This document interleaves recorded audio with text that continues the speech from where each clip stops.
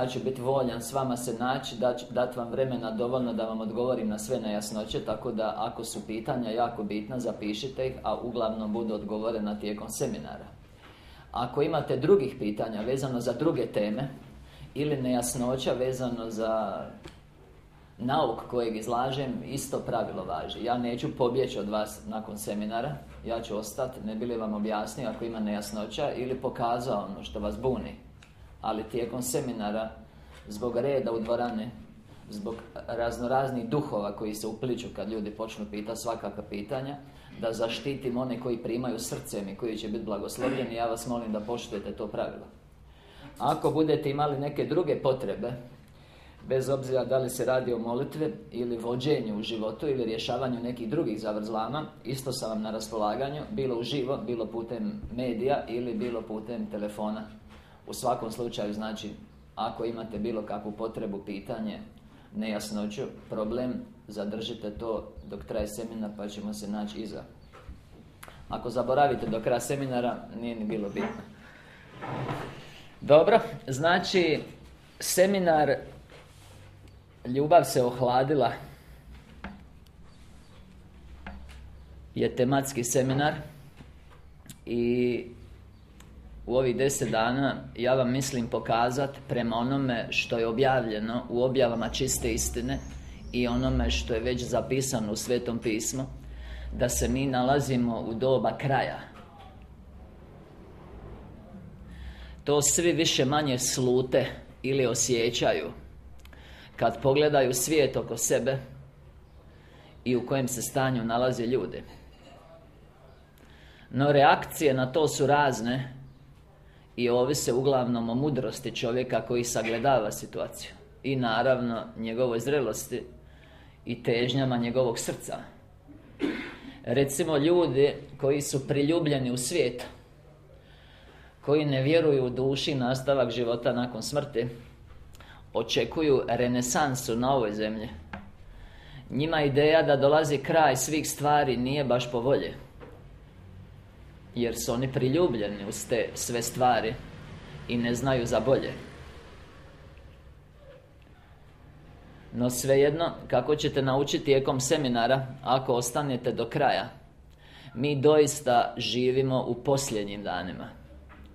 I vrijeme više nije kratko, kako su to do sad najavljivali vidioci i proroci, vrijeme se ispunilo. S obzirom na znanje koje je meni dano i mudrost u izlaganju tog znanja, ja ću vam predati te informacije na način da ćete i vi to razumjeti.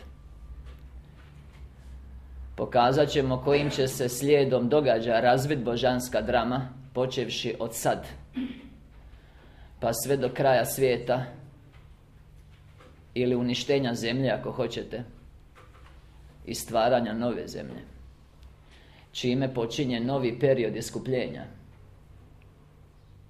Vjerojatno ne znate, na kraju Mateja, to je zadnji stih, Isus kaže: ja sam s vama sve do kraja, i onda prijevod kaže svijet, ali to je krivi prijevod. Grčka riječ je eon, to vam znate ne znači svijet, to vam je razdoblje. Dolazi kraj jedne školske godine za naraštaj duhova koji su imali priliku sazrijeti tijekom ovog perioda iskupljenja. Velika matura je pred nama. I ja sam uvjeren, ako ostanete sa mnom ovdje ovih 10 dana u ovoj sferi duha, da ćete progledati i vidjeti ono što ja vidim i znati sasvim izvjesno, kao što ja znam, da je kraj za našeg vremena. To je ujedno moja molitva za sve nas, za prvi dan seminara i za sve dane seminara. Jer ako to spoznate, onda ćete biti budni, onda nećete spavati, onda ćete biti poput sinova svjetlosti i onda će vas Isus moći iskoristiti. U ovim danima, kad većina ljudi hoda širokom cestom propasti, samo naprijed, i koji će doista i propasti ako mi ne stavimo svjetlo visoko na svječnjak da svijetli svima. I hvala te, Isuse. na svjetlosti. Ja ću se sad pomoliti, a vi me popratite u molitvi, pa krećemo. Hvala ti, Oče, na ovoj prilici da se proslavi Tvoje ime.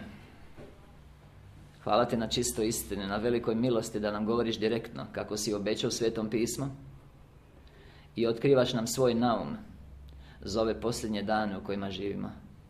I ne samo to, nego bacaš jako svjetlo u ovu tamnu dolinu sjenki smrti, da nam ukažeš jasan put nazad u Tvoju očevu kuću i da nam daš snagu da ne samo da mi dođemo tamo, nego i da druge koji su još slabi povedemo za sobom, kao što je Tvoja volja. Hvala ti, Oče, na čistoj istini i hvala ti na ljubavi.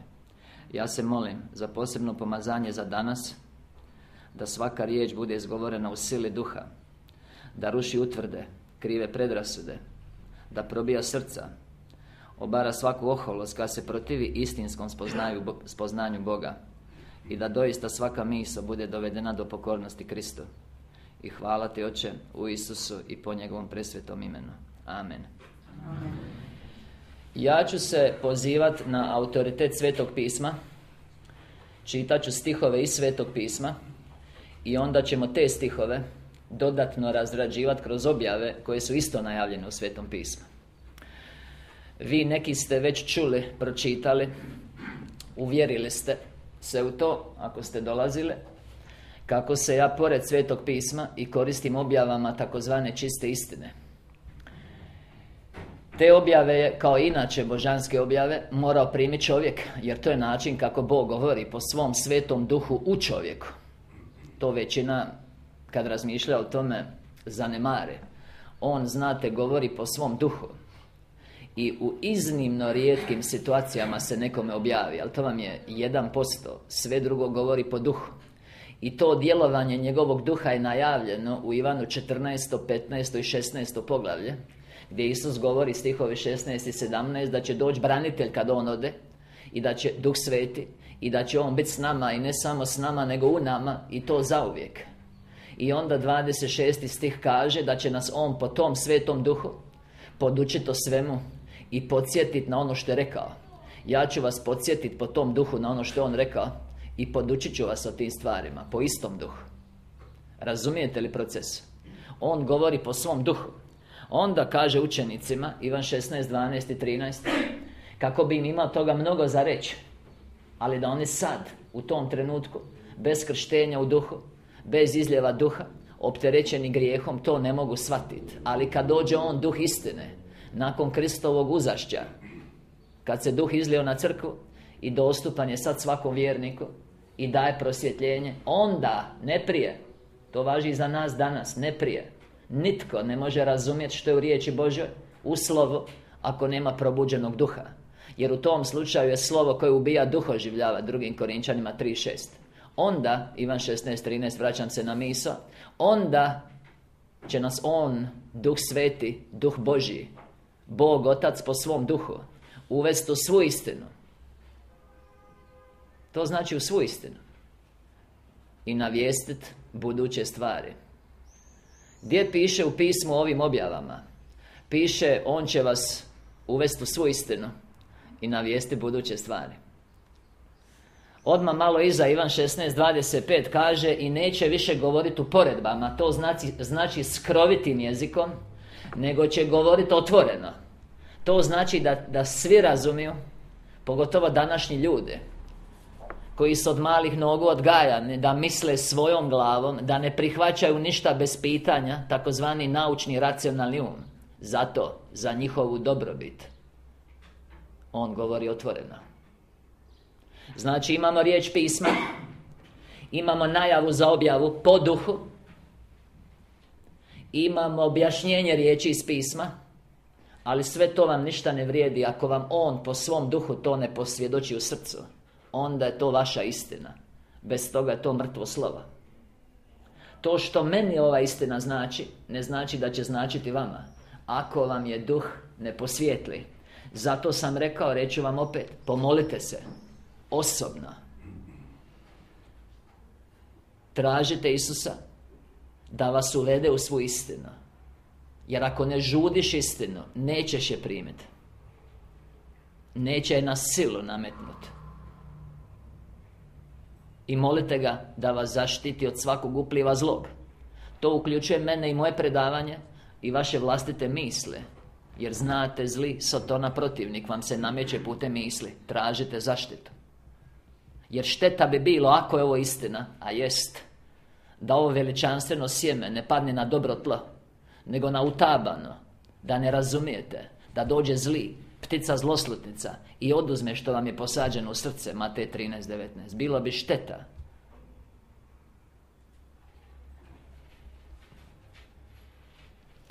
Dakle, postoji ta dilema,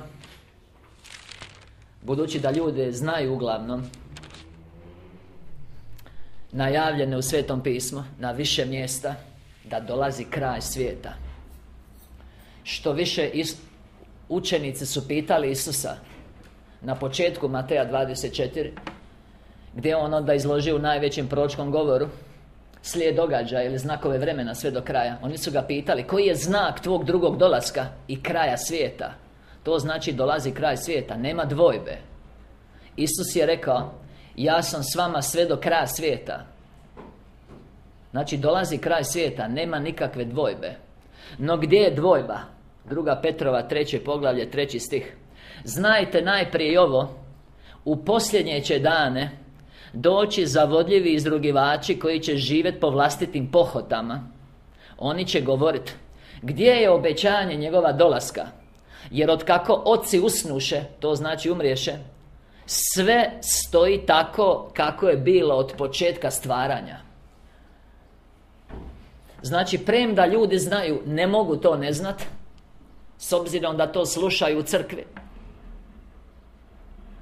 O tome se govori, da Krist dolazi, da sudi žive i mrtve, da dolazi na kraju svijeta. Premda ljudi to znaju, svi znaju. Problem dakle nije u tome. Problem je u kojem vremenu se to događa. I ljudi ovakvi kakvi jesu, većina, ne sve, svjetoljubni, koji ne mare za duševni život ili za razvoj, zrelo svoje duše, oni ne žele da kraj dođe sad. Oni žele uživati ovaj zemaljski život. I ne pripremaju se za ono što dolazi.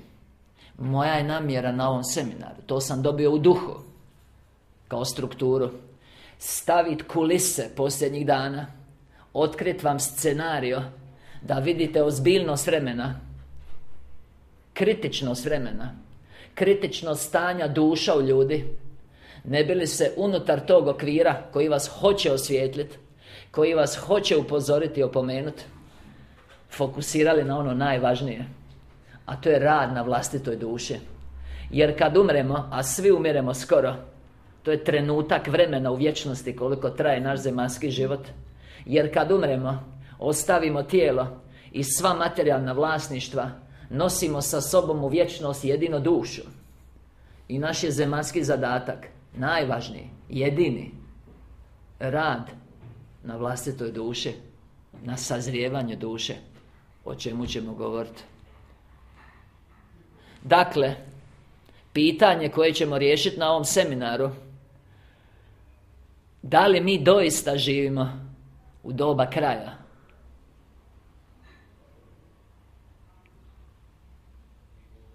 Kako možemo riješiti to pitanje? Sam Isus je rekao, Luka 12. poglavlje, stihovi 54 do 56 govori nama kao što je govori učenicima. Onda je progovorio mnoštvu naroda: kad vidite, znači trebamo gledati, oblak gdje se diže na zapadu, odmah kažete bit će kiše i tako bude. Opazite li, znači trebamo opaziti, da puše jug ili južnjak, topli vjetar, kažete bit će vrućine i bude. Licemjeri, znakove na nebu i zemlji znate tumačit. Kako to da ne razumijete sadašnje vrijeme? Iz ovih riječi Isusa Krista mi moramo izvući zaključak da mi ljudi koji živimo u posljednje dane možemo vidjeti i opaziti u kojem vremenu živimo. Ja ću vam pomoći u tome, otkrivajući vam znakove posljednjih dana ili znakove kraja. Oni su jasni, očiti, jednom kad ste upoznati sa božanskim planom, sa svrhom vašeg zemaljskog života. Na drugom mjestu, Matej 24. poglavlje, stih 32 i 33. Naučite pouku od smokve. Kad njezine grane postanu sočne i lišće potjera, onda znate da je ljeto blizu. Znači, mi možemo gledajući i opažajući vidjeti ono što će se tek dogoditi. To je poruka ovih riječi. Tako i vi, kad vidite sve to, znajte. Ovo je Matej 24, najveći proročki govor. Kad su Isusa pitali koji je znak tvog dolaska i svršetka svijeta, 3. stih, on je počeo odvijati božansku dramu u slikama i doslovnim riječima onog što se treba dogoditi do kraja.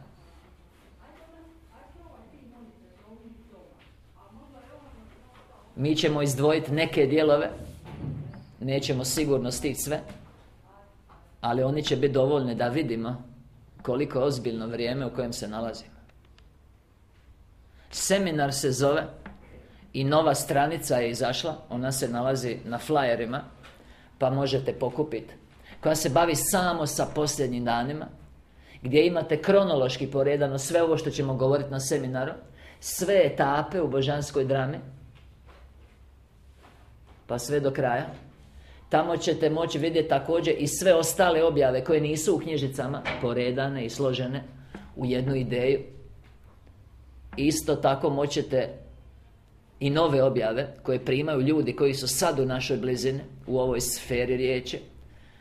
Nove objave iz današnjih dana, ne bi li bili upoznati unaprijed i tako upozoreni i tako se mogli pripremiti na vrijeme, na ono što je pred nama. Dakle, seminar i cijelo ovo nastojanje, pa tako i stranica, zove se Ljubav se ohladila. To su Isusove riječi iz Mateja 24:12. I to je znak vremena. I mi ćemo tu stvarnost razraditi večeras. Ja ću vam točno pokazati o čemu se radi, a vi onda sami procijenite. Tamo piše, bezakonje će se razmahati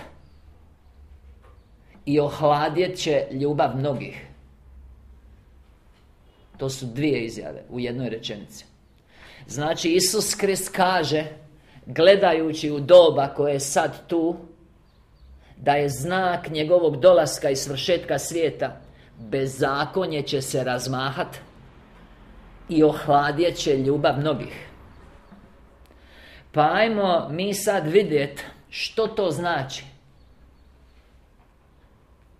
Jer to Isus Krist osobno govori, isti onaj koji je govorio prije 2000 godina ove riječi. Jer kaže u spomenutom Ivanu 16:13 da taj duh neće govoriti sam od sebe, taj božanski duh koji je u nama, to prisustvo božansko u nama, nego što čuje od njega, od Isusa, to će nam reći. Po duhu, razumijete li to? Prema tome, isti Isus koji je izgovorio ove riječi, bezakonje se razmahalo i će se razmahat i ohladnjet će ljubav mnogih, on sad to dodatno tumači da mi ljudi današnjeg vremena točno razumijemo što je rekao, da znamo prepoznati ozbiljnost vremena po znakovima koji su nam ukazani i kako ćemo naglašavati cijelo vrijeme, sebe pripremiti za ono što dolazi. To jest okrenut prioritete u našem životu i stavi duhovno ispred materijalnog i tjelesnog. Knjižica, mi ih imamo 11 na temu posljednjih dana, sve su dostupne na stranici na skidanju Ovdje ćemo dijeliti jedno na seminaru. To je knjižica broj 11, Uništenje zemlje. Sve su dostupne na internetu, a za one koji žele imati u ruci, dostupne su na upit. Dijelimo ih besplatno. Ovo je prva u nizu, zove se Znaci pred kraj, knjižica broj 6, i prati stih po stih Isusovog govora o posljednjim danima u Mateju 24. Dakle, stih 12, razmahat će se bezakonje. Ja ću čitati njegove riječi i kako me duh bude vodio, objasnit ću vam da vi razumijete o čemu se točno radi i da sa tom svjesnošću počnete gledati svijet oko sebe. Objava 2, 4, 6, 1. Nemoralnost. Nepisani zakoni. Opća nemoralnost prati vrijeme ljudske bezobzirnosti. Ovo ćemo povezati večeras. Znači, opća nemoralnost prati vrijeme ljudske bezobzirnosti. Hoće reći da je nemoral i bezobzirnost povezana. Da su povezani. To ćete vidjeti u pismu kad budemo stihove čitali. I činjenica da ljudi više ne pokazuju nikakve obzirnosti spram osjećaja njihovih bližnjih ljudskih bića i tako više ne primjenjuju ikakvu vrstu samokontrole, je također znak duhovnog izopačenja.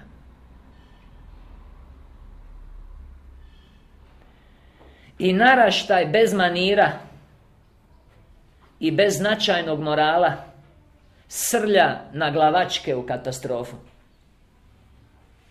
Ponovit ću uz dodatnu informaciju. Ja sam na terenu među ljudima bez prekida već 11 godina. Duže sam u službi, ali na terenu samo s ljudima potpuno posvećeni, ništa drugo, 11 godina. Moralno izopačenje i time duhovno propadanje je u vidnom porastu. Svi ovo vide i svi se zgražaju i svi znaju, bez obzira na starosnu dob ili na stupanj obrazovanja, ovo svi vide i znaju njihove riječi da se nešto mora dogoditi, ali ne znaju što. Ja znam točno što će se dogoditi, jer znam njegov veliki plan.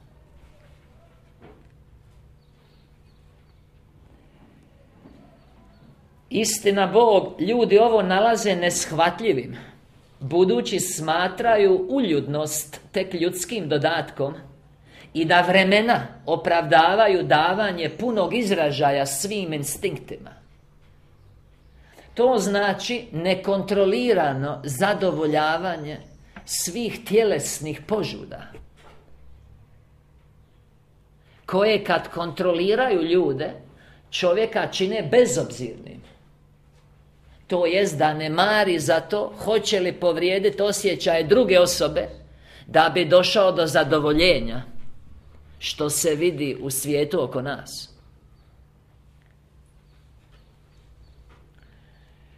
I njihova gledišta su ohrabrena sa potpuno pogrešnim mišljenjima da moralni zakoni samo sprječavaju ljude da uživaju život i prema tome moraju biti ukinuti.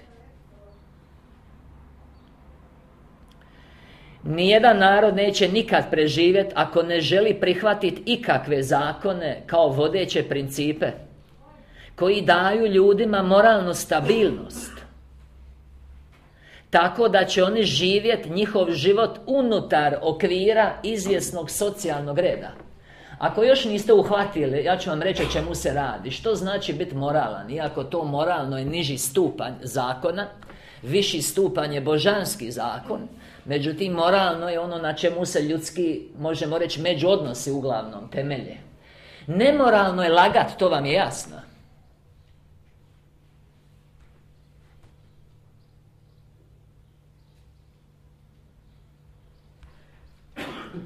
Današnje se poslovanje uglavnom temelji na laži. Jeste to primijetili?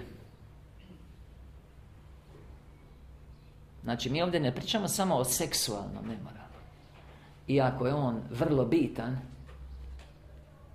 I vidi se, ako se malo bolje otvore oči, koliko su se granice pomjerile. I da to mora biti štetno za razvoj duše, stvarnog ja u čovjeku.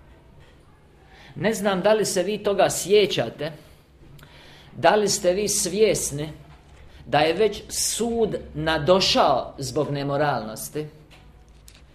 To jest da su već ljude koji su živjeli takvim bezbožnim ili van božanskog reda ljubavi načinom života zazvali na sebe kaznu koja ih je koštala života. I koji su ušli u duhovni svijet u jako mučnom stanju, gdje se još nalazi, jer nije se lako izvući iz tog stanja. Čitamo iz Judine poslanice, čisto da vam objasnim koliko je to ozbiljna stvar. A vi onda procijenite u kakvom stupnju nemorala žive ljudi današnjeg doba. Slično, čitam Judino 7. stih, slično Sodoma i Gomora i okolni gradovi koji su griješili kao i oni bludom i išli za protunaravnom nasladom, predstavljaju svojom kaznom primjer. Što predstavljaju sa svojom kaznom? Primjer.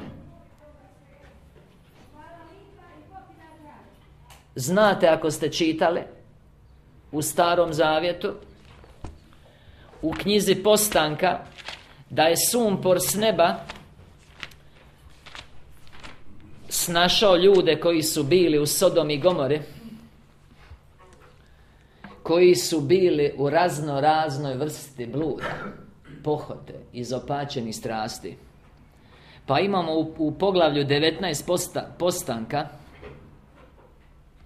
kad su 2 anđela došla kod Lota doma i on ih je primio u kuću, došli su ljudi, stanovnici Sodome, mlado i staro, sav narod do posljednjeg čovjeka. Oni pozvaše Lota i rekoše mu: gdje su ljudi što večeras dođoše k tebe? Izvedi nam ih, da ih upoznamo. Kad kaže upoznamo, nije mislio da si izmijene e-mail adresu i poštansku adresu. To vam je ko kad se muž i žena upoznaju. Mislili su tjelesno da ih upoznaju, to je siluju, razumijete? Tako da se radi o takvoj vrsti izopačenosti, o čemu pak u 2. Petrovoj piše ovako. Drugo poglavlje, stihovi 6, pa ćemo čitati do 13. Gradove Sodomu i Gomoru osudio na propast i spalio. U knjižici Uništenje zemlje i na seminaru ćemo objasniti, pokazati pod pismu po 2. Petrovoj, koja doslovno prenosi ono što će se dogoditi, kao i sve poslanice. Kad kažemo kraj svih stvari, kraj svijeta, to znači uništenje zemlje. Zemlja će biti uništena u plamenovima, a uništenje će proizvesti sami ljudi.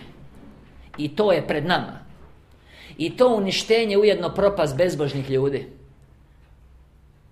Tako da to slijedi. Jer na kraju će biti samo 2 kategorije ljudi. Oni koje Krist diže u visinu sebe u susret kad dolazi na oblacima, 1. Solunjanima 4, 16, 17, i oni koji su protivni, progonili su ih, koji su na strani protivnika Sotone, Antikrista u to doba, koji će progutati zemlja, koja će onda biti formirana u novu zemlju nakon uništenja. Pa kaže ovako: gradove Sodomu i Gomoru osudio je na propast i spalio, pazi, i tako postavio primjer. Opet primjer. Što znači primjer? To znači ovako će biti. Jer to znači primjer? To znači primjer sasvim izvjesno. Točno tako kaže u Luki 17. poglavlje. Točno tako kaže. Pazi što kaže. Stihovi 26 do 30. Isto tako je bilo u Lotove dane, hoće reći doba Sodome i Gomore. Jelo se i pilo, kupovalo se i prodavalo, sadilo se i gradilo, a u dan kad Lot iziđe iz Sodome, udari oganj i sumpor s neba i sve uništi, upravo će tako biti. To znači primjer. Upravo će tako biti u onaj dan kad se objavi Sin čovječji. Znači nema nikakve dvojbe da će tako biti, Jedino je problem kad će biti. Jer svi to samo pomiču u budućnost. Ne žele da se dogodi sad. Jer nemaju u sebi duha Kristovog, koji željno iščekuje 2. Petrova 3.13 dolazak Isusa Krista i novu zemlju po obećanju gdje vlada pravednost. Koji zajedno sa zaručnicom kaže dođe. Jer duša istinski predana Kristu jedva čeka, vidi svog zaručnika i željno iščekuje njegov dolazak.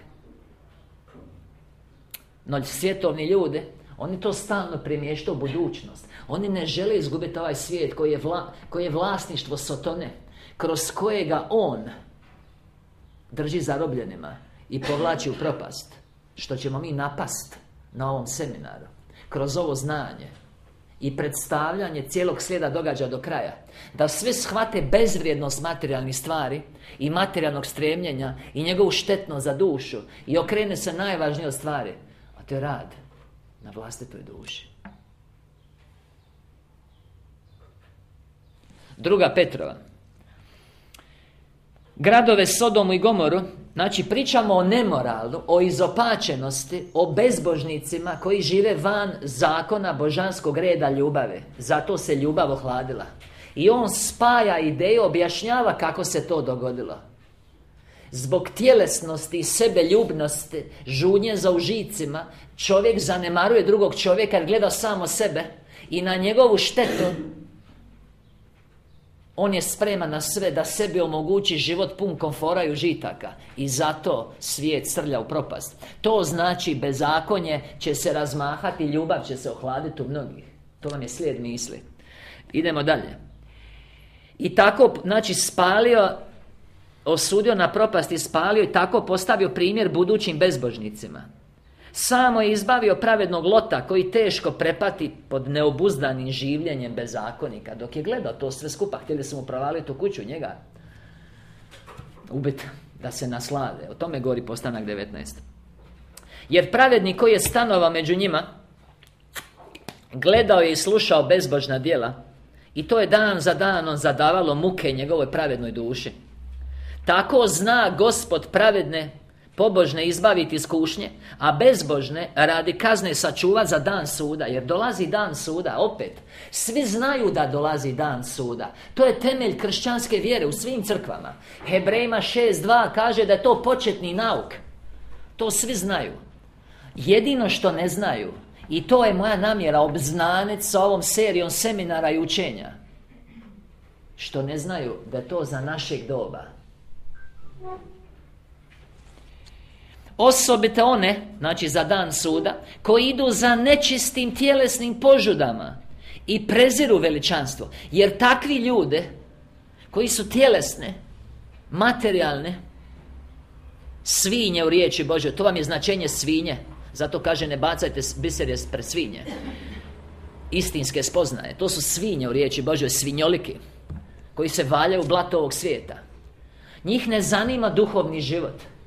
Njih zanima tijelo. Oni preziru veličanstvo. Drski su i tvrdoglavi, ne dršću huleći na slavu. Dok anđeli koji imaju veću snagu i silu ne izriču protiv njih pogrdnog suda pred Gospodom. A one, govori dalje o takvim ljudima, kao nerazumne životinje, koje su po naravi određene za ulov i klanje, grde ono što ne razumiju i propašće kao one i primit će plaću za nepravdu. Znači stiže plaća za takav način života. To nije kako se inače predstavlja. Dolazi, znači, sudište i vi ćete stati pred prijestolje, on će vam suditi. Ta plaća i dan suda ukazuje da će svaka duša kad umre baštiniti ono što je sebi priredila svojim životom na zemlji. I kvalitetu života duše koju si ovdje priredila će nositi jako dugo vrijeme, nekad vječnostima. To je dan suda. I na to bi vas htio upozoriti, ne bi li vas usmjerio k najvažnijem, a to je rad na vlastitoj duši. Da ne dozvolite protivniku koji je protivnik Boga živoga i nas, protiv svakog duhovnog stremljenja, da ne dozvolite tom protivniku da vas zavede u stranu, obmane sa prividnim bogatstvima, ciljevima i da zanemarite ono zbog čeg ste na zemlji. A to je zrelost duše, jer samo dušu nosite. To je glavna namjera seminara. Idemo nazad na nemoralnost, nepisane zakone. Ovi su nepisani zakoni koje su ljudi unatoč tome prihvaćali sve do sada, budući su svi oni spoznavali i nužnost, baš kao i blagoslov takvih zakona. I poradi ljudskog reda su im se podređivali bez rasprave. Ovi su zakoni povećavajuće više zaboravljene ili su svjesno zanemareni od strane ljudi, budući ih oni spriječavaju da udovoljavaju njihovoj senzualnosti. Znači, iz početka, ovo morate shvatiti. Mi nismo protiv homoseksualaca, lezbijki, sodomista, pedofila i ostalih ljudi koji se kroz takvu vrstu aktivnosti stavljaju u tešku situaciju vezano za njihovo duševno stanje. Mi smo protiv onog što čine, jer riječ Božja je protiv toga. Razumijete li to? Mi želimo pomoći tim ljudima, ali jasno moramo definirati što je dobro, što je loše, jer On je to definirao. No u današnje vrijeme više to ljudima nije bitno. Razumijete li to? To vam je znak kraja. Ponovit ću ovo. Kad mi vidimo čovjeka koji je izopačen, a znamo da je izopačen jer je protivan božanskom redu, to ne znači da on u svakoj sferi života izopačen. Razumijete li ovo? Mi trebamo to procijeniti u skladu sa božanskim redom i njegovom riječi, a ne na ljudski način. I kad se to promijeni, onda dođe do duhovnog srozavanja. Granice se pomjere. I ono što nije normalno postane normalno. I ljudi, s obzirom da su fokusirani na tjelesno, ne uzimaju u obzir koju to štetu nanosi njihovoj duši. A mi smo ovdje zbog duše. Razumijete li ovo? Prema tome, evo, ponovo ću vam to ukazati. U Rimljanima prvo poglavlje kaže: Božji gnjev, 18. stih, pa spojit ćemo nemoral sa bezobzirnošću i drugim negativnim karakteristikama koje se mogu vidjeti u današnje vrijeme. Božji gnjev s neba očituje se na svaku bezbožnost i nepravdu ljudi koji potiskuju istinu nepravednošću. Preskačemo dio kako su imali spoznaju istinu, ali su odbacili zbog obličja čovjekova, zbog čovjeka. Zato ih predade Bog, to jest dozvoli. Kad kaže predade, nije ih On predao, nego ih nije spriječio zbog slobodne volje. Željama njihovih srdaca u nečistoću, da sramote sami svoja tjelesa. Ja vam ovdje povezujem tjelesnu nečistoću sa bezobzirnošću, koja je razlog zašto su ljudi danas postali jedni drugima vuce. Rastrgat ćete. Bezobzirno. Da razumijete korijen problema. Oni pretvoriše Božju istinu u laž i više su štovali stvorenja i služili im nego stvoritelju koji je blagoslovljen uvijek. Amen. Zato ih predade Bog, to znači dozvoli im, jer poštuje njihovu volju. Sramotnim strastima, jer njihove žene pretvoriše naravno općenju ono što je protiv narave. Ovo vam ja nisam izmislio, ovo vam kaže riječ Božja. A riječ Božja je utemeljena na zakonu božanskog reda ljubave. A mi smo stvoreni na njegovu sliku ljubave. I ko krši zakon ljubavi, zabada sebi sam nož u srce. Sve više i više. Sam sebi štetuje. Ne štetuje mu nitko drugi. Kogod krši zakon božanskog reda ljubavi, sebi štetuje. Jer njegova duša je napravljena u skladu sa tim redom. A tako i muškarci, ostavivši naravno općenje sa ženom, raspališe se pohoton jedan na drugoga. I muškarci su s muškarcima činili sram, te su sami na sebi dobivali zasluženu plaću za svoju zabludu. Pazi, i kako nisu marili za tim da spoznaju Boga. Zato i Bog predade, opet iz početka. Dopustio im je zbog slobodne volje. Pokvarenom mišljenju da čine što ne valja. Zbog čega? Pa sad smo rekli. Zbog tjelesnog, nečistoće, požuda. Počeli su krivo razmišljati I onda je sve krenulo kriva.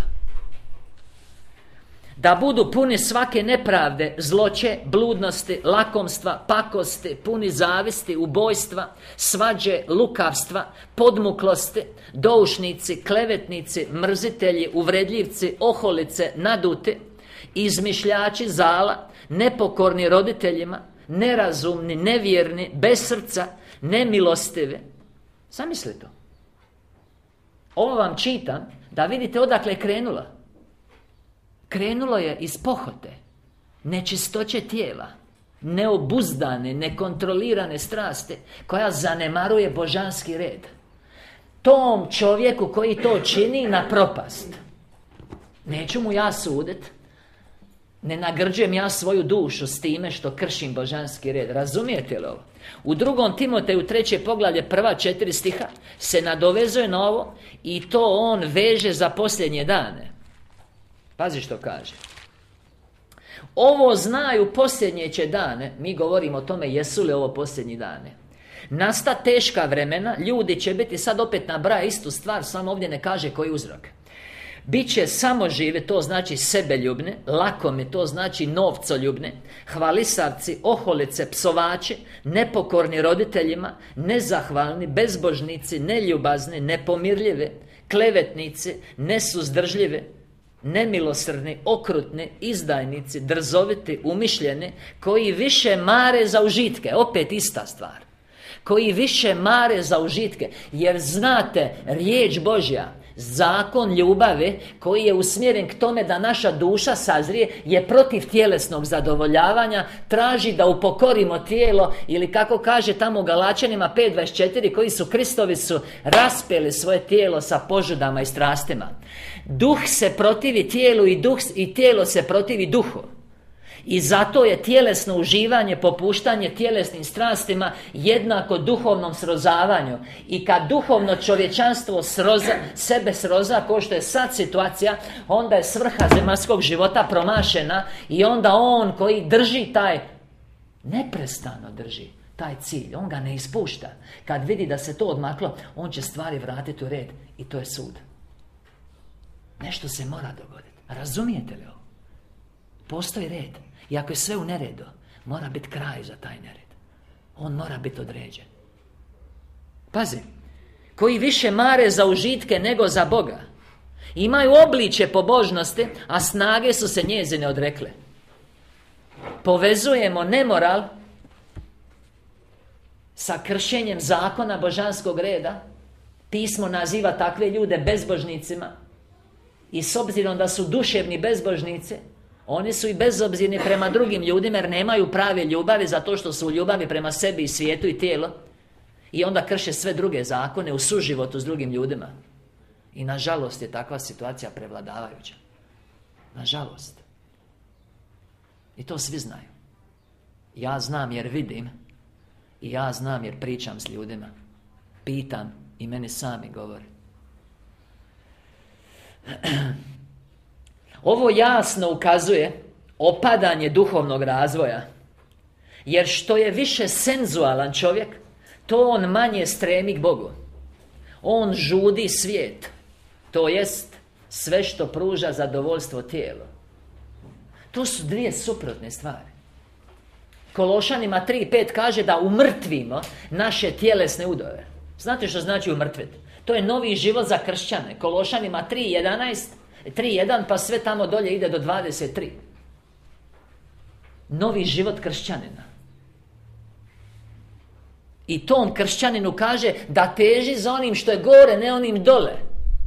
Da gledamo gore u nebesko gdje je naša domovina, Filipljanima 3.20. Ne ovdje. I da mrtvimo naše udove. To znači da im ne damo slobodu. Jer je ta sloboda za nas, za našu dušu pogubna. Pogubna. Ona je pogubna. 13. stih Mateja 8, Rimljana 8. Jer ako živite po tijelu, umrijećete. Ne misli fizički, iako će ljudi nakon nešto vremena i dobiti neku bolest. Ako živite po tijelu, umrijećete.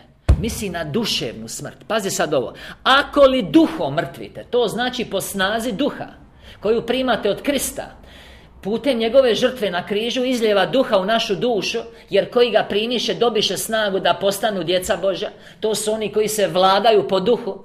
Rimljanima 8:14. Po duhu, ako mrtvite tjelesna djela, pazi sad, živjet ćete. Živjet ćete. Misli na duševni život. I ako on vidi situaciju u svijetu gdje tjelesno uništava duševno, gdje ljudi služe tijelu i umiru, je li vi mislite da on neće ništa napraviti?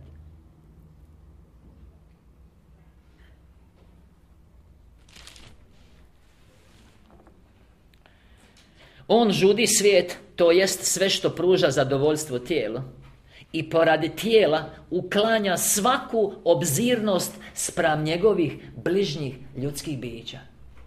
Evo, ja gledam ljude oko sebe. Ja vam moram reći da ja gledam ljude oko sebe. Ja ih promatram. Što čine, zašto čine, i dane su mi više percepcije. Prema tome ja ih gledam i slušam. I kad ja bolje pogledam, a gledam to godinama, na što ljudi troše svoje novce, koliko vremena troše da bi zaradili za te novce i na što troše, ja ne znam da li bi plakao ili bi se smijao. Jer skoro ništa od toga nama ne treba. Ali mi smo obmanuti velikom sotonskom obmanom. Potpali smo pod obmanu. I gospodar ovog svijeta drži ljude u šakama. On im je stavio motive. On je rekao kakvi moraju biti, koje norme moraju zadovoljiti. I oni su spremni napraviti sve da bi došli do novaca, da bi hranili zvijer. Razumijete li ovo? Ovo vam ne govorim na pamet, gledam, jer sam stalno s ljudima i kod njih sam doma.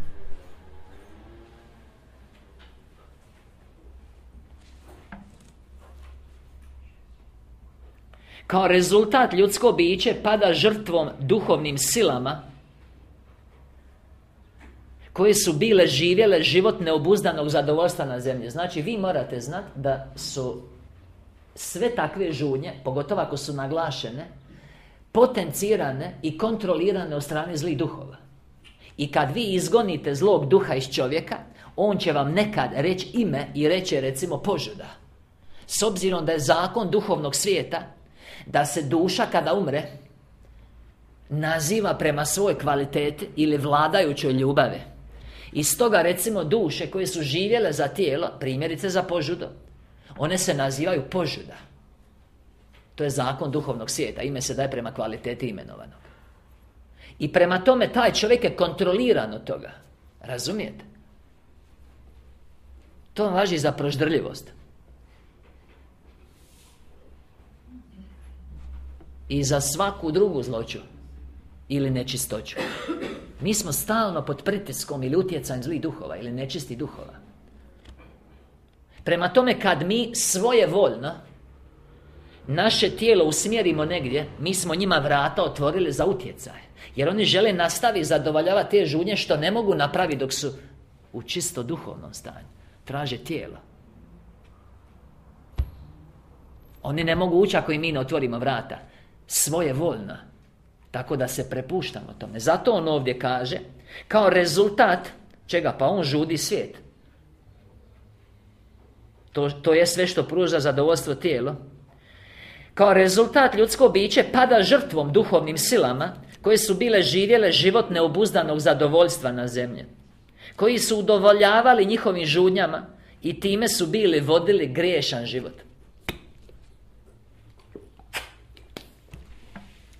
Ove duhovne sile vrše ogroman utjecaj na te ljude i koriste ih tako da ljudsko biće obraća sve manje i manje pažnje na nepisane zakone, da on bezrezervno sebe prepušta jednom lagodnom načinu života i da nikakvo ograničenje za njega ne postoji osim ispunjenja njegove požude.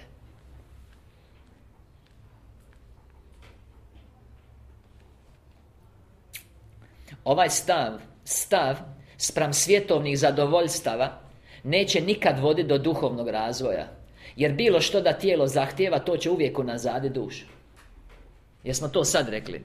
Mogu vam pročitati na drugom mjestu iz Galačana, 5. poglavlje, 16. stih. A velim, u duhu živite i nećete izvršavati tjelesnih želja. Jedno se drugome protivi. 17. stih. Jer tijelo se svojim željama suprotstavlja duhu, a duh tijelo. I onda kaže koja su djela tijela. I sva su utjecaj zloduha, kad čovjek živi tako. Pazi dalje.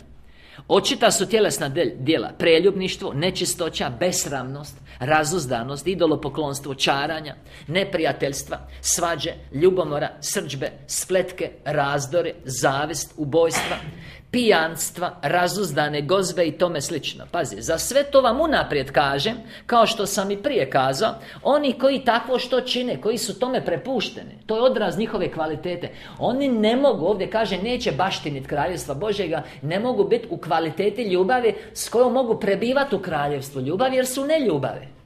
I po zakonu duhovnog svijeta oni idu u sferu koja je njima podudarna. I ne mogu biti primljeni na nebo zbog milosti, kao što riba ne može biti izvađena na zrak, jer je atmosfera neprilagođena ribi, ona mora nazad u more. I kad se zli duhovi te kvalitete puste, jer misle da je ulazak na nebo putem milosti, ono kao evo teško mi je dođe, on kaže ajde dođe, oni će sad ući u nebo, on njih pusti. I onda oni uđu na nebo, počnu se gušiti. Počne ih bolet ko zmiju kad bačiš na užarenu ploču. I ko riba skaču nazad u vodu. Jer ne mogu živjeti u sebi nepodudarnoj atmosferi. To si mi gradimo u našoj duši, našim životom na zemlji.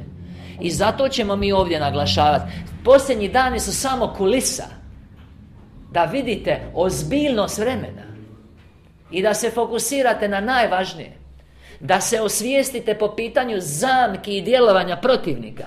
To je Sotona na hebrejskom protivnik. On je protivan božanskom zakonu ljubavi. On je protivan duhovnom stremljenju. On želi da zanemarite dušu. On želi da stremite za materijalnim, za tjelesnim užicima. Da nemate vremena za rad na duši.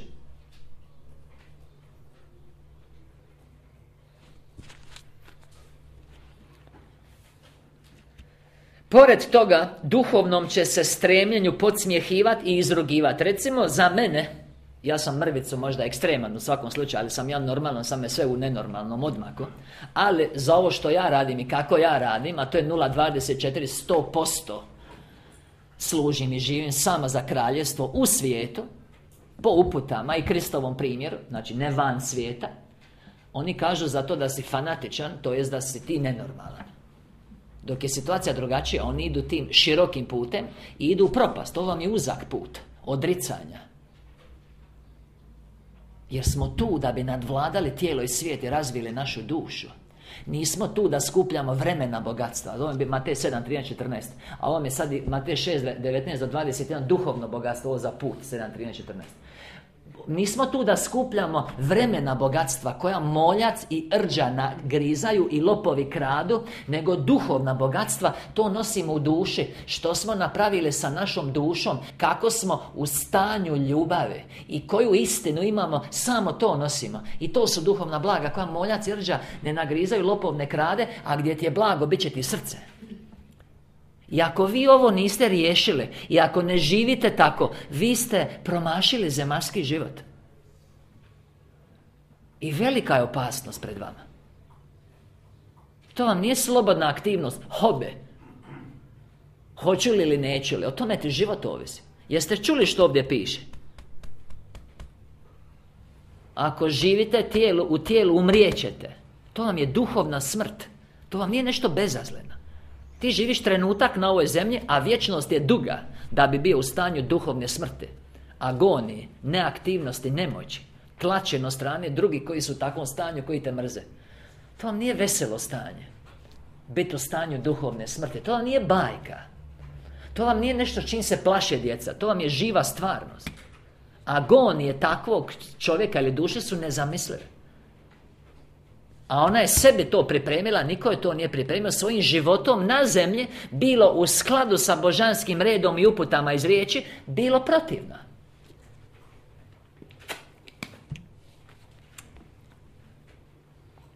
Znači, podsmjehivat će se izrugivati. To bez ikakva sustezanja. budući će ljudi izgubiti svaki osjećaj doličnosti i dobre manire. Otud gledište se pojedinačne osobe isto tako neće poštovat, nego će se smatrat nasilnim i prema tome će biti odbačeno. Često na najsramotniji način. Jer nemoralnost i duhovno izopačenje idu ruku po ruku. Ovo je jedna od glavnih ideja koje vam danas mislim prenijeti. Nemoralnost i duhovno srozavanje i izopačenost idu ruku pod ruku.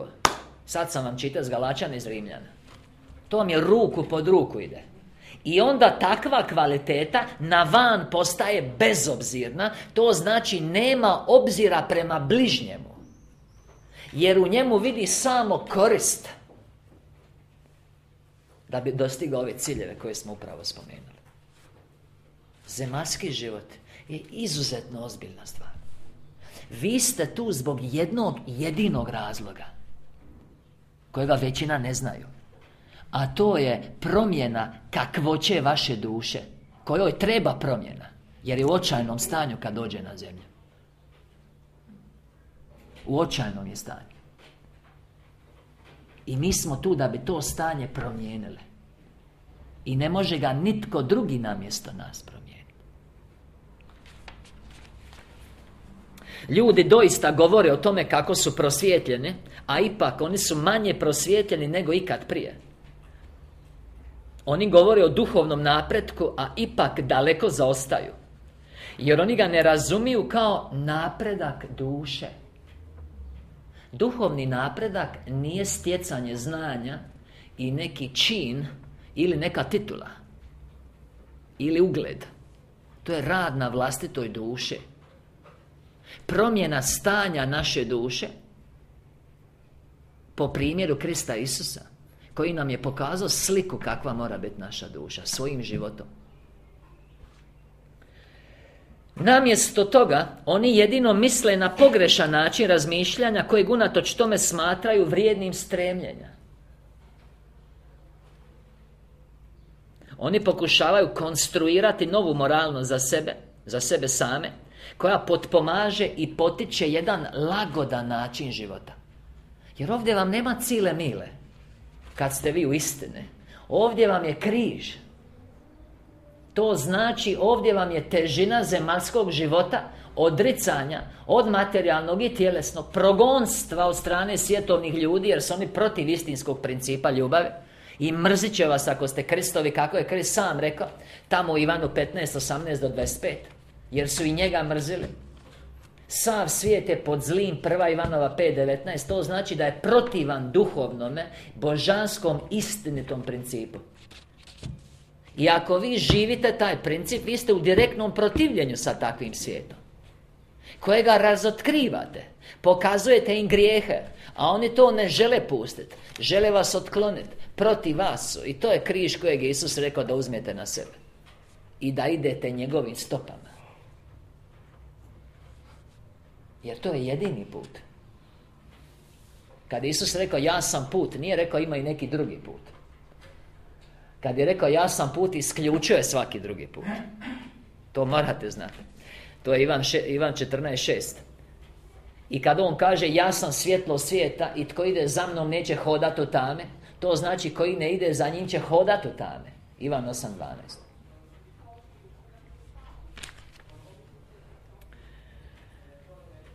I tako će novi zakoni doći u postojanje i stari zakoni će biti opozvani i čovječanstvo će se sukladno tome promijeniti i izgubiti svaku vodilicu za krepostan Bogu mio život koji za namjeru ima unaprijediti dušu ljudskog bića zbog čega živimo na zemlji. Ostanite do kraja. Nemojte da vas prepadnu ove informacije o budućim događajima. Glavna tema seminara ste vi, vaša duša. Stanje vaše duše sad i kako ga promijeniti u vječnosti. Sad, s ovim na pameti možemo shvatiti izjavu ljubav se ohladila. Misli na istinsku, agapeo, božansku ljubav, nesebičnu ljubav, istinsku ljubav, čija je norma i koordinata također dana u pismu. bilo u primjeru Isusa Krista, bilo u poslanicama koje pokazuju kako bi se Kristova crkva, tijelo Kristovo trebalo ponašati u svijetu.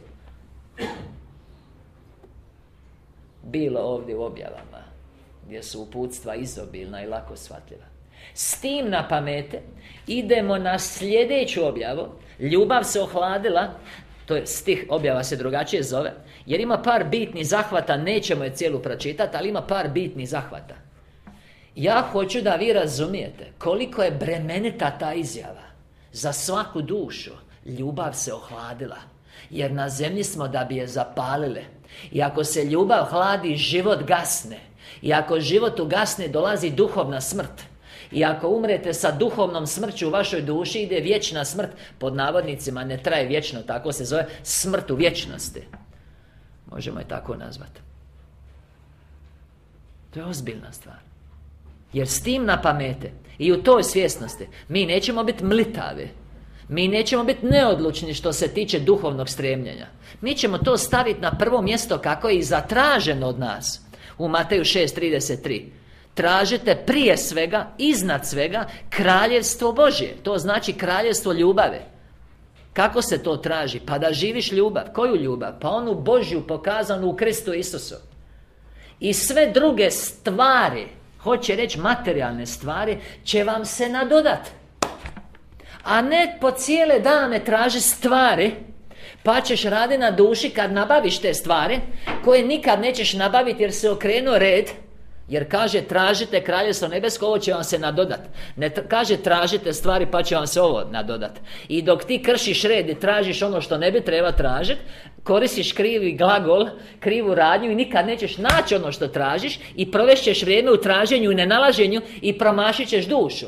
Razumijete li ovo? I opet Satana pobjeđuje. Zna vaš otac, cijela je misao od Mateja 6:24 do 34 o dva gospodara, gospodara ovog svijeta, gospodaru novca, Kristu, služenju, duhovnome služenju, materijalnome. I on ti kaže, čovječe, dijete, kaže ne brini, ja brinem. Ja vam moram reći da ja ne brinem. Ja sam davno shvatio da imam Oca na nebesima koji je Bog. I to svemogući, koji me bezgranično ljubi, kojemu služim. To znači nema brige. To znači puna špajza. To znači sve što mi treba dobijem. Jer mu služim. Jer tražim kraljevstvo Božje, njegovu pravednost prije svega. I sve druge stvari mi se nadodaju doslovno. I time vam moram reći da vam ne treba puno stvari. Vama vam ne treba puno stvari kad si duhovno usmjeren. To je sotonska obmana. Koju ću vam upravo objasniti sad u drugoj objave. Duhovno nizak stupanj, nedostatak ljubavi. Znači duhovno nizak stupanj je zbog nedostatka ljubavi, a nedostatak ljubavi je zbog sebične ljubavi, tako se zove objava. Najveći dokaz, znači mi pričamo o tome kako možete prepoznati u kojem vremenu živimo. Najveći dokaz duhovno niskog stupnja čovječanstva je nedostatak ljubavi koji je očigledan svugdje među ljudima. Ja sam primijetio svoje prakse s ljudima da neki koji su malo više svjesni, možemo reći vjernici, misle da ljube.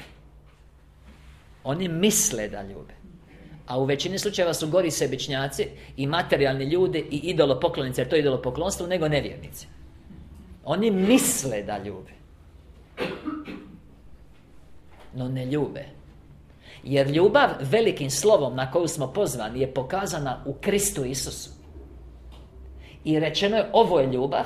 I onda gledaj. I kao što on žrtvova sebe u ovom svijetu za sve, tako ste vi dužni žrtvova sebe za sve.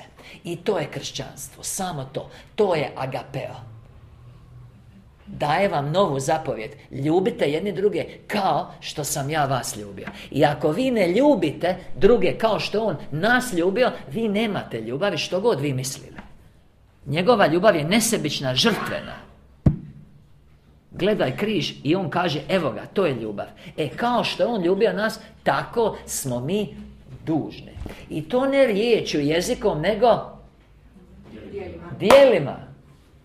Stihovi, ovo je bila 1. Ivanova 3.16, ovo je 1. Ivanova 3.17 i 18. I onda sebe preispitajte, a to ćemo raditi na ovom seminaru. Mi ćemo raditi ljubav. Tu smo zbog ljubavi.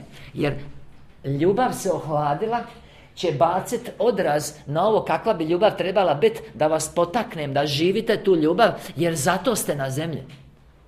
A ozbiljnost vremena i dramatični događaj koji su pred nama vas trebaju probuditi za prolaznost materijalnih vlasništava, besmislenog materijalnog stremljenja, ispraznost tjelesnih žudnji, njihovog zadovoljavanja i njihovu štetnost za vašu dušu. To vam je namjera ovog seminara. Isus mi je objavio u duhu, pa ćemo se toga držati. Sebična se ljubav. Koja je sebična ljubav? Pa ona koja nije nesebična. Koja je to sebična ljubav? Pa koja gleda samo sebe i svoje i u drugima samo vlastiti interes. Sebična se ljubav postojano povećala i jedva itko više prakticira ljubav spram bližnjega. Otud na zemlji također mora biti profano, to znači nesveto, nečisto stanje, stanje aktivnosti zlih sila, gdje Božji protivnik, znači Sotona, na hebrejskom znači protivnik. On je protivan svemu što je Božje i svakom nastojanju koje nije u skladu sa božanskim redom ljubavi. Prema tome, sve što vas odvaja da idete za Isusom je djelovanje Sotone, da skratim. Svaka sebičnost u vama je sotonsko djelovanje. Svaki nemoral u vama je sotonsko djelovanje i on tim putem šteti vašoj duši. I vi to morate prepoznati i to je moja namjera na seminaru, razotkriti to na ovom svijetu. Jer jednom kad vi spoznate njegove namjere, kad spoznate gdje se krije, niko normalan neće ostati u njegovom prisustvu.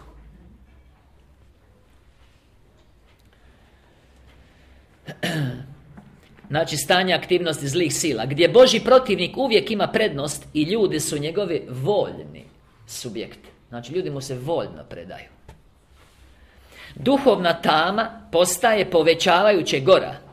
Zrake svjetla su jedino rijetko prepoznatljive i čak učestalo simulirane od strane obmanjujućih svjetala bez snage zračenja. Sudeći po stupnju ljubavi u ljudi, vrijeme kraja je jasno pristiglo. Ja ću vam reći jednu stvar koja mene prati, jer ja je vidim kod ljudi. S obzirom da ja znam bitnost ovog što ću vam sad naglasiti, onda znam štetnost ovog što ću vam sad objasniti. Znači, gledajući ljude, vjernike, ja često vidim, vrlo često, primjećujem kod njih sljedeći način razmišljanja. Ja na kraju mjeseca sam u minusu, koji je proizvod mog načina života, razmišljanja i djelovanja, i ja zbog toga nemam za kraljevstvo i za duhovno stremljenje. To vam je pobjeda Sotone u životu. Razumijete li to? Život takvog čovjeka i obitelji se svodi samo na vlastite potrebe, jer nemaju pod navodnike za žrtvu za druge ljude i promociju evanđelja koje spašava duše ljudi na ovom svijetu, što je naš glavni zadatak, da svjedočimo za Krista. Zašto nemaju? Jer su potpali pod sotonsku obmanu, da moraju imati sve te stvari koje one hrane s tim novcem, kojega nemaju, za kojega rade po cijele dane i duhovno ne streme. Vidite li pobjedu Sotone? I zato su većina ljudi sebični, što god misli. Po cijeli dan rade samo za sebe, za svoje užitke, za svoj komfor, za svoje tijelo, za svoju djecu, što isto kao i oni. Ljubav prema djeci vam se ne računa kao ljubav prema bližnjem. To vam je sebična ljubav, jer je to vaša krv, to ste obavezni ljubi. To vam se ne računa kao ljubav prema bližnjem. To je obaveza. I onda kad vidite da su skoro sve obitelji na taj način ustrojene, onda ćete shvatiti što znači da je blizu kraj i da se ljubav ohladila. Oni imaju samo za svoje. Ja često dajem primjer iz svoje prakse. Jedan od mojih suradnika je obećao nešto napravi za kraljevstvo, nešto mu se poremetilo u financijama i onda nije to napravio. Nije dao meni obećanje, nego njemu, gore. I onda mu je u međuvremenu, to tako ide, da ga podsjeti, pokvarila mu se mašina za pranje veša i pokvario mu se auto. I namjesto obećanih 800 kuna koliko je trebao uložiti u nešto za misiju, koje nije imao, pazite, nije imao, odjedanput je imao 12.500 kuna. Jer moraš imati auto i moraš imati mašinu. Vidite, to moraš je sebična ljubav. kad je usmjereno k sebičnom cilju. Vi ćete naći novac kad god za bolest vašeg djeteta. Sram neka vas bude ako se nazivate imenom Isusa Krista, ako ne nađete taj novac za kraljevstvo. Razumijete li ovo?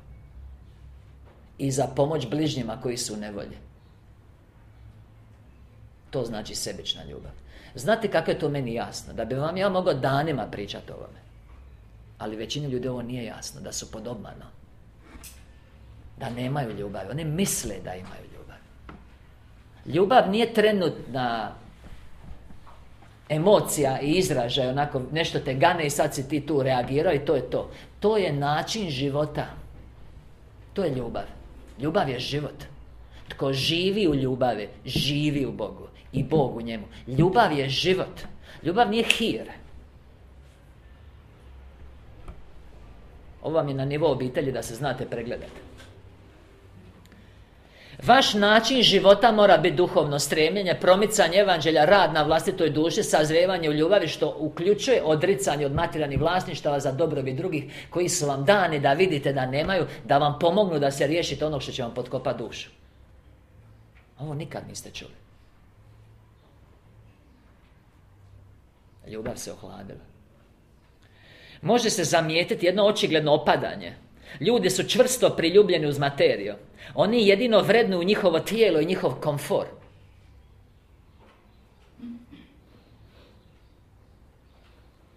Zemaljski uspjeh i povećanje zemaljske robe.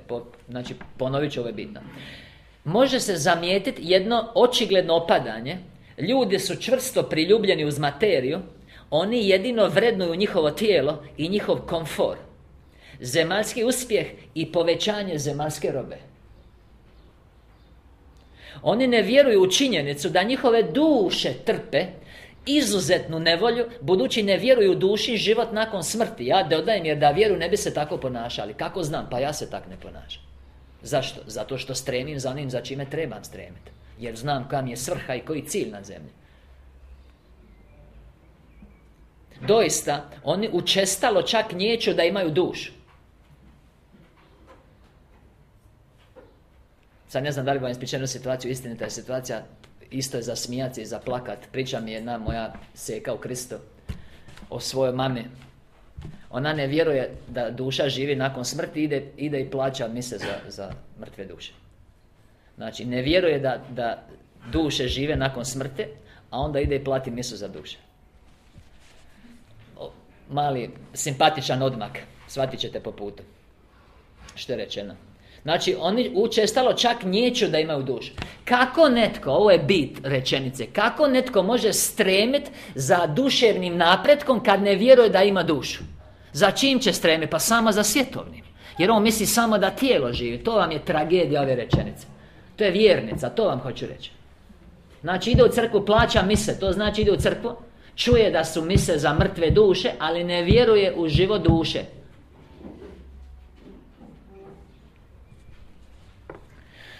Oni ne mogu biti prisiljeni na drugačiji način razmišljanja. Njihova se slobodna volja mora poštovati. Ali sukladno, oni također pripremaju svoju vlastitu sudbinu nakon svoje smrti. Ponovit ću. Mi smo na zemlji zbog zadatka. Taj zadatak je da mi promijenimo nekvalitetu naše duše u kvalitetu duše, kakva je, znači, od početka zamišljena i stvorena, takozvana Božja slika, koju smo mi nagrdili, više nemamo u sebi i zato nam je on to treba pokazati u Kristu Isusu. I kad vidimo Krista, vidimo nas kakvi trebamo biti i znamo kako trebamo živjeti da se promijenimo u to što trebamo biti, a više nismo. Sad, zdrava logika. Ako ne idete za Kristom, jasno vam je da ste na krivom putu i da nećete sebe prirediti kvalitetu duše koja će vas razveseliti kad umrete. Zato Isus kaže, ja sam put, istina i život. Ljubav je život. I svatko tko promatra što se događa u svijetu, u njegovom neposrednom susjedstvu, također zna da se ovo stanje ne može zauvijek nastaviti, budući da ono postaje gore i gore iz dana u dan, budući da ljudska pohlepa za stvarima nastavlja rast. budući da nikako duhovno stremljenje ne može biti zamijećeno i budući da će svaka situacija eventualno doći do kraja ako se ne podudara sa božanskim redom. Jer nered ne može ići u beskonačnost. Vi znate da je određen dan ako čitate Sveto pismo. Djela 17:31 kaže da je dan određen. To je dan suda. Koliko god vi ili drugi mislili da on daleko u budućnosti, on vam je za našeg života. Ali koliko god s druge strane gledalo vi mislili da je daleko, jedan dan budućnost mora biti sadašnjost, jer dan je određen. A Isus je rekao po znacima oko nas mi možemo vidjeti i trebamo vidjeti u kojem vremenu živimo. I to je namjera ovog seminara. Osvijestiti vas po pitanju toga u kojem vremenu živimo. I doznaćete koje su etape do kraja. Kako će se dramatično odvijati događaj do kraja. Jer oni se hoće odvijati dramatično. Počevši od današnjeg doba. Ne bi li se osvijestili po pitanju vašeg zadatka i živjeli svrhovito, smjerno, sukladno božanskom redu? To je moja namjera. To bi kršćani trebali svejedno raditi, ali većina ne radi.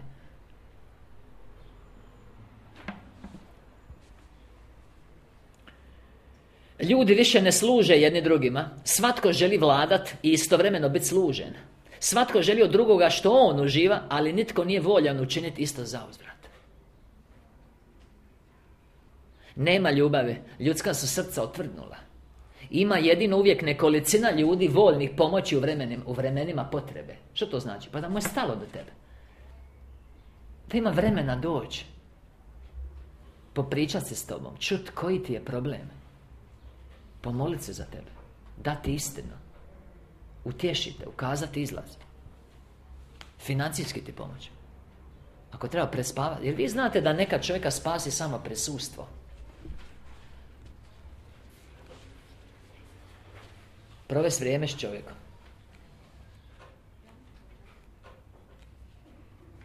Da vidi da je nekome stalo. To vam iscijeli mnoge ljude. Ljudi su kronično gladni ljubavi. Dali bi sve za ljubav. Sve rade da bi stekli nešto, pokazali se, sve zato da bi netko njima dao ljubav. Sve misli to. Sve rade da bi nekoga impresionirali. To mi je kao u životinskom svijetu. Kao purani recimo ili paunovi. Sve radi da bi primio ljubav. I cvrkuće, i guguće, i pjeva, i šepuri se, i krasi se. Samo da bi dobio ljubav. Razumijete? Da bi impresionira nekoga. Ali vam to tako ne radi.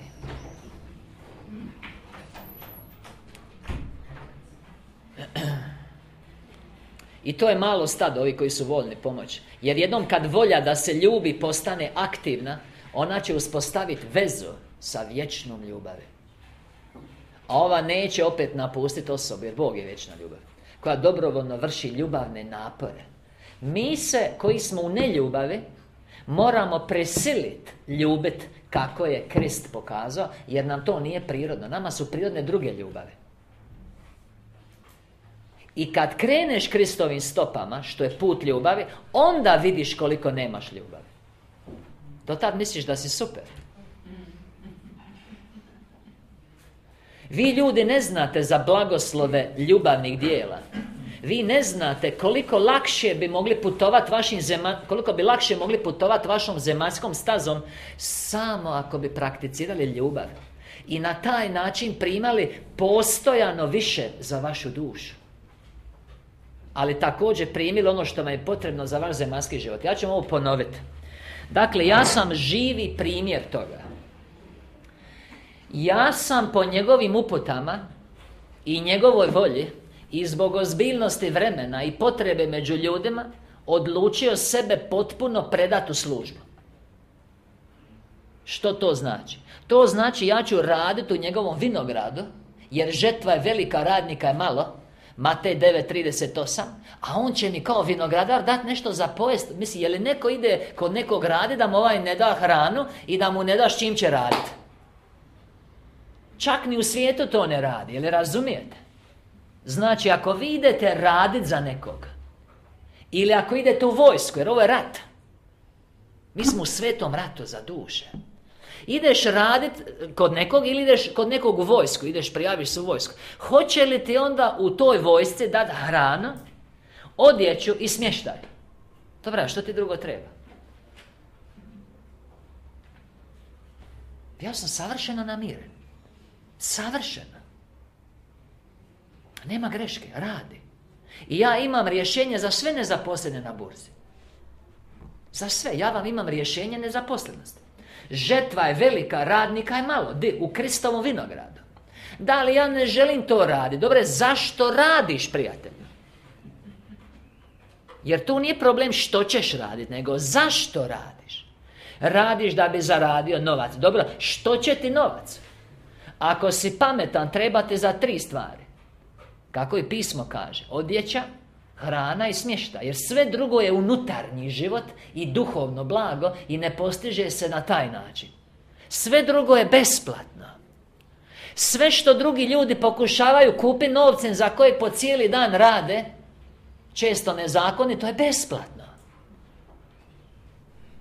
Razumijete li ovo?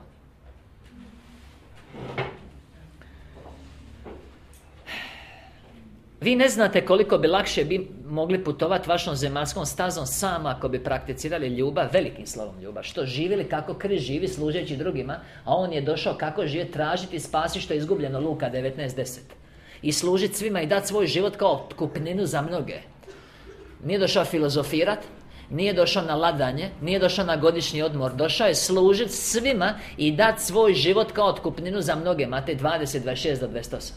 I rekao, evo ovo je put, Ivan 14:6, i kao što ja ljubim, vi ljubite, inače niste moji učenici. Jer po toj ljubavi će svi poznati da ste moji učenici. Koje? Da ljubite jedni druge kao što sam ja vas ljubio. I to vam je još zapovjed, to vam nije slobodna aktivnost, to vam nije hobi, to vam nije izborni predmet, to vam je zapovjed. I ako kršiš zapovjed ljubave, onda kršiš zakon reda po kojem si stvoren i ti štetuješ, prijatelju. I zato toliko bolesti, nesreće, brige, oskudice, svih problema, to je sve prokletstvo zakona, po ponovljenom zakonu 28, što je nepoštivanje božanskog reda ljubavi.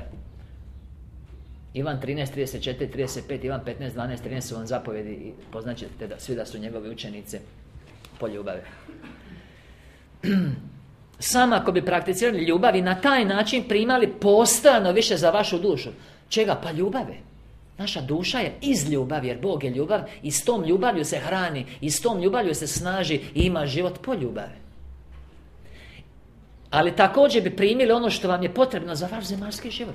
Kako? Pa živi u ljubavi. Traži najprije kraljevstvo ljubavi, Matej 6:33, pa će vam se sve drugo nadodati. Ali bezosjećajnom čovječanstvu nedostaje ovo znanje. Koje znanje? Pa da ako živiš u ljubavi, po primjeru Isusa Krista, da ćeš duševno rasti, da će ti se sve druge stvari nadodati. Piše tamo. Da li ti ne radiš? Radim, kak ne bi radio? Radim za kraljevstvo. Jel' tako? Jer kaže radnika je malo. Zašto? Za kraljevstvo. Čuj, kad radiš za kralja, kraljevski si tretiran. Možeš i ti raditi kod kralja. Jel' tako ili nije tako? Ko je kralja? Pa kralja nad kraljevima. Gospodara nad gospodarima, Isusa Krista. Otkrovenje 17, 14, 19, 16. Pa ćeš biti kraljevski tretiran. Je li tako ili nije tako? Sasvim izvjesno. Ali bezosjećajnom čovječanstvu nedostaje ovo znanje. Svatko gleda samo na sebe. I svatko pokušava izvući što god može od života i zaboravlja da mu je njegov čas smrti nepoznat. Je li vi znate da smo mi 50-50, to vam znači 50-50, hoćemo li doživjeti sutrašnji dan? Je li vi razmišljate o tome? Da ste svi vi, uključujući i mene, 50-50. I da trebaš 50-50 razmišljati bar. Zemaljska perspektiva i božanska perspektiva, to je duhovni život. Što ako sutra moram obaviti obaveze u svijetu, to je 50. Čekaj, što ako sutra bude morao obaviti nešto u duhovnom svijetu? Razumijete li? Ovo vam je samo zdrava logika. Jel imate zdravu logiku? Ja ću vam reći, većina nema. 99,9% nema. A možda ima par vas koji ste ovu logiku naučili u zadnje vrijeme kad ste došli u ovu sferu. Znači 50-50. Čekaj, recimo kad ti ideš van i prognoza kaže možda će padat kiša, onda uzmeš kišobran. Možda ne pada, ali uzmeš kišobran. Ako ti znaš da ćeš možda umrijeti sutra, to je 50-50, pa valja ti razmišljaš što ako umreš. Znači da mu je njegov čas smrti nepoznat, da može umrijeti u svako vrijeme i da ništa što posjeduje neće ponijeti u ono strano. Ništa. Samo duhovno blago. Zato kaže Matej 6:19-21, skupljajte duhovno blago. Kako se skuplja duhovno blago? Pa sad je rekao život ljubave, spoznaja istine. Da može umrijeti u svako vrijeme i da ništa što posjeduje neće ponijeti u ono strano, nego da će pristići ogoljeo ili prazan i bijedan na drugu stranu, ako ne živi ljubav. Jer on nema ništa za prikazati za njegovu dušu koju je bio izgladnjivao u zemaljskom životu. Jer vi znate da kaže u Mateju 4:4 ne živi.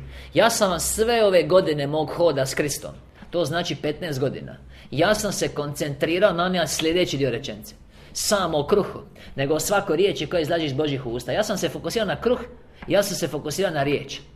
Kad sam ja skužio nedavno da on kaže živi, živi, riječ Božja u sebi ima život.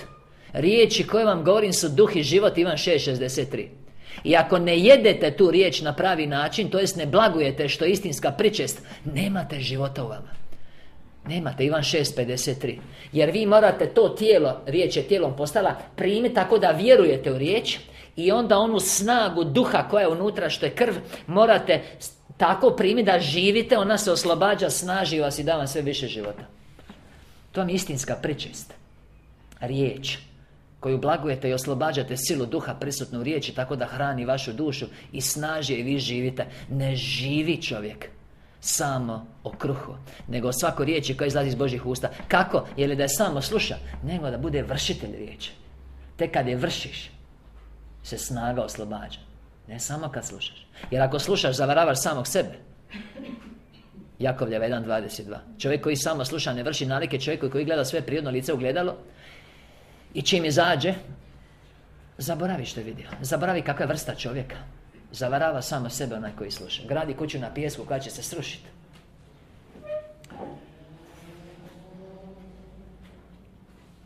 Znači, koju je izgladnjivao u zemaljskom životu dušu, ali koja je sve što mu je sad preostalo. Znači duša, samo dušu nosiš. Sam misli to. Sam misli da je 50-50 da ćeš sutra živjeti i da samo dušu nosiš, pa ne bi li treba razmišljati što sam napravio za moju dušu. Jer tvoj dan suda može doći sutra ako te auto pogodi. Dan suda je blizu, ali može tvoj biti sutra. Ne morate vi čekati dan suda da bi razmišljali o tome da je možda sutra vaš dan suda.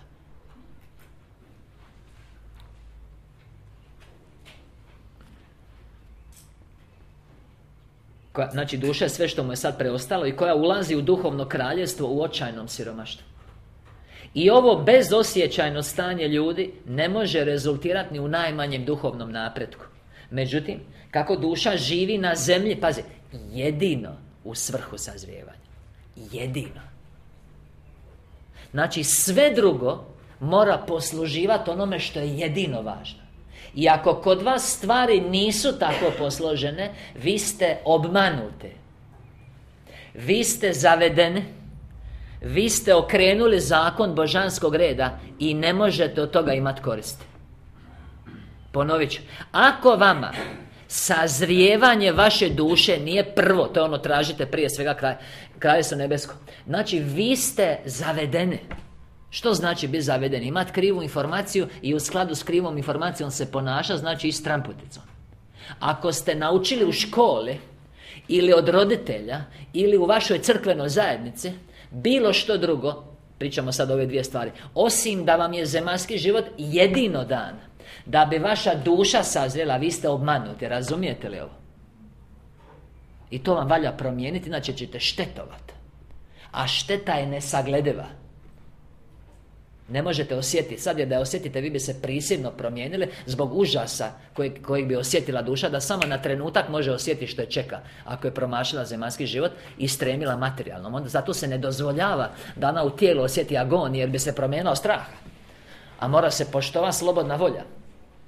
Međutim, kako duša živi na zemlji jedino u svrhu sazrijevanja, ali ova svrha nije ispunjena. Pazi sad ovo. Silna intervencija od strane Boga se mora dogoditi. Sutra ćemo razrađivati ove manje intervencije, pa ćemo vam objasniti razloge za katastrofe. Velike poplave, zemljotrese, ratove.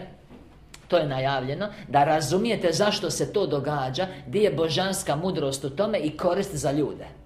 I onda ćemo najaviti ovu veliku intervenciju koja slijedi, a to je planeta ide prema nama i pogodit će nas. To će promijeniti uvjete na zemlji, vratit će stanje u bazično stanje življenja, veliki kaos i mnoge žrtve će biti, da bi se ljudima dala prilika da služe u ljubavi i odvojilo ih se od materije. Govori o toj silnoj intervenciji. Jer vi mislite da će on čekat, gledat ovo da ovako ide, da duše propadaju, da Satana odnosi sve veći danak, da on neće nešto napraviti. Već radi. Već radi.